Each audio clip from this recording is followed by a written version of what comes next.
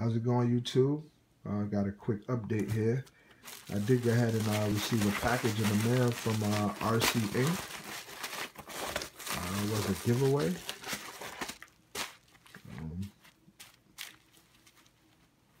There's a shirt I got right here. Let me go ahead and reveal this to you guys. RC Ink. Sorry about this, guys. I am going with one hand here. Got my shirt, RC Ink. Sure we'll be going out with that. See what else is in here.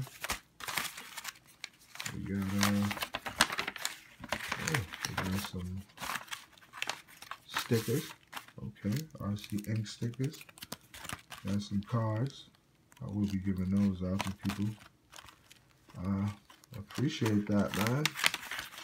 Thanks a lot, RC Ink. Anybody that want to get some shirt stickers, you can go contact him at his Gmail, rcinkcars@gmail.com. Shout out to RC Ink. Once again, thank you for the cards and the stickers, and also the t-shirt, which I will be wearing to the next function there. And we'll go ahead and give you guys an update now with the ECS circuit.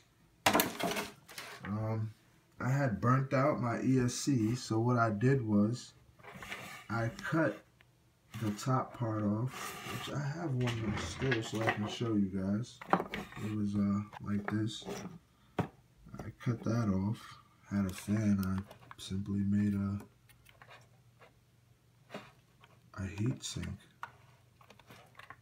with a fan. And I did also upgrade the pinion. I don't have an ESC at the moment, which I'm waiting on, but it's still work in play. I gotta clean up. It's messy, but I did go in with a lower spur gear, and I did up the pinion, so I should get some good numbers next time I run it once I get my ESC in. This is just taped up, but I did solder the wires. So you guys wanted to know. But also, I did go ahead and put the upgrade my servo in here. Put the Save-Arc servo, waterproof one. This servo is amazing. So far, so good. I'm gonna get some running videos of it today. Let you guys see how it is. And thank you guys for tuning in.